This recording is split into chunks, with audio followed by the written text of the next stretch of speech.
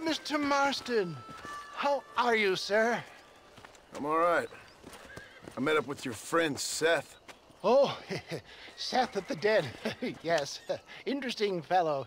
You don't meet many men these days with the moral fortitude to cut straight to the chase like that, do you? Thankfully not, Mr. West Dickens. Yes, contemporary society is remarkably harsh on professional exhumers. But did you know that in ancient Egypt, it was an art form valued more highly than literature? I believe Seth comes from that school of thought. How very interesting. Look, you thought any more about our plan? Ah, your plan, dear boy, your plan. I am merely the help, not mercifully the arbiter of wisdom. What you are, dear boy, is the man whose life I've saved twice now. A man who sells lies and deceit to unwitting people. A man who, if he doesn't help me, I won't think twice about putting a bullet through his skull, feeding to the vultures myself. You see, Mr. Marston, you have the exterior of a violent man, but the soul of an angel, and that is what I think I cherish most about you. That's what I thought. But before we can attend to your particular problems, we need some extra lubricant to oil the machinery of business. And this being America, that lubricant with which we concern ourselves is money. Money? What are you talking about? Oh, we need weapons. Armor plate for the wagon, extra hands, and I need some danger money. So, let's sell some more of these cures. Sell cures? Around here? Do you want to see me lynched? Oh, no. The sport of kings. Racing, my friend. The sport of kings. A noble activity without reproach.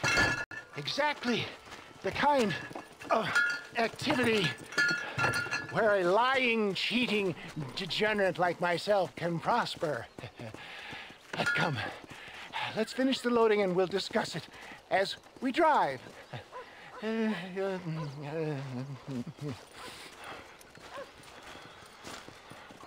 Now, sir, to that deep breach.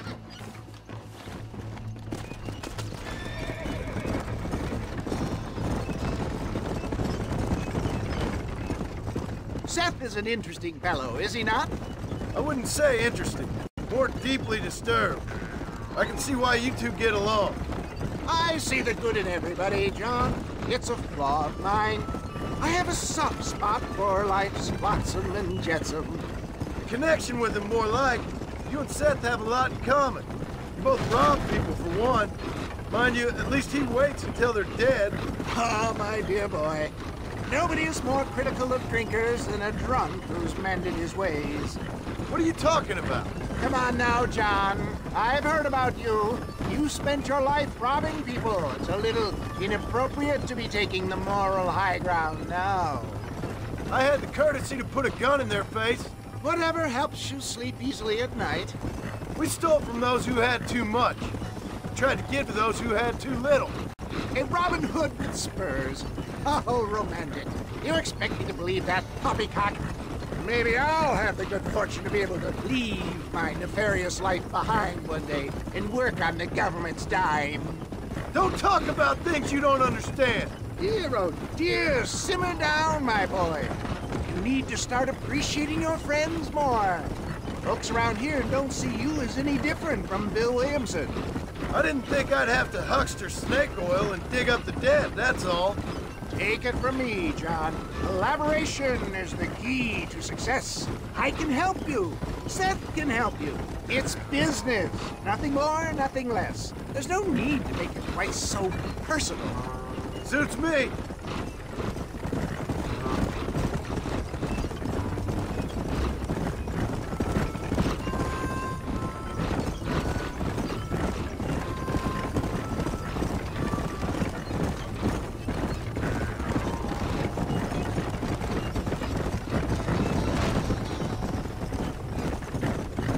Anyway, John, we must talk about the race.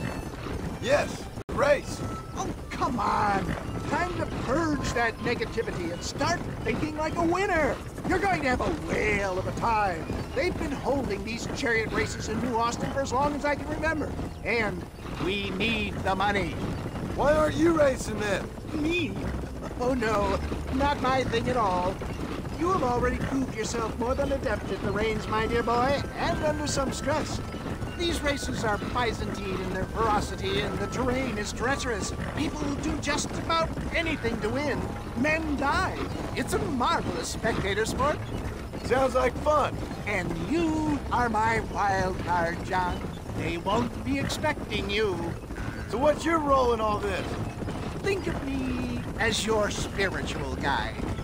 Do I have to? You are a free man, of course, but I strongly recommend it. Imagine, just for today, you are not an aging bounty hunter, and I am not an avant-garde business pioneer. No, sir. Today, we are gladiators. Motivation, dear boy. I'm definitely feeling motivated to get the hell out of here.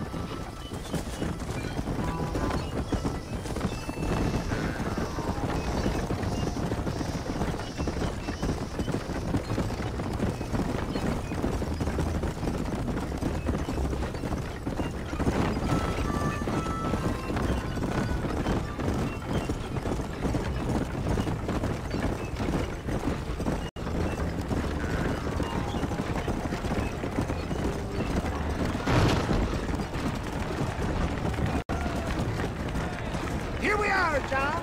Gap Tooth Breach.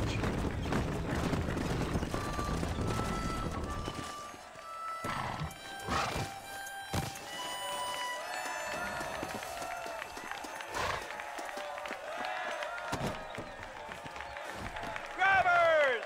Y'all know the rules, but for you newcomers, this here's a fair race. Keep to your manners and let the faster cart pass.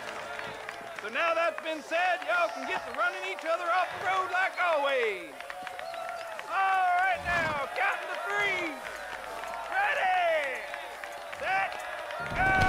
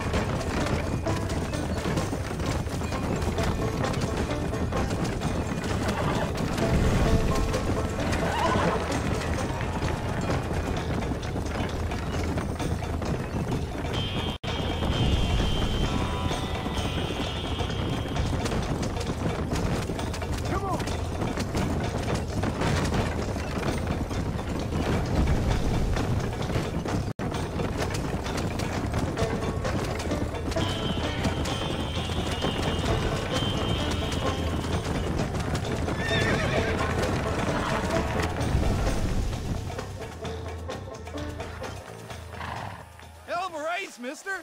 I'll take care of this cart for Mr. Wes Dickens. Come on, John. I suggest we beat a hasty retreat. Right, best remove ourselves from the stage before somebody decides they want their money back. Fine by me. Wasn't that fantastic? The cheers of the crowd, the thunder of the wheels. The fallen rocks, the homicidal maniacs. Oh, come on, John. Even a cold-hearted misanthrope like you must have found that just the tiniest bit exhilarating. Not the friendliest bunch, are they? They take the racing very seriously in these parts, and your participation was not entirely pre-approved. That was clear. Ah, sport, war, and heartache. The guilty pleasures of mankind since the dawn of time. I'd get away from the men we just swindled before you start waxing too lyrical. Yes, of course.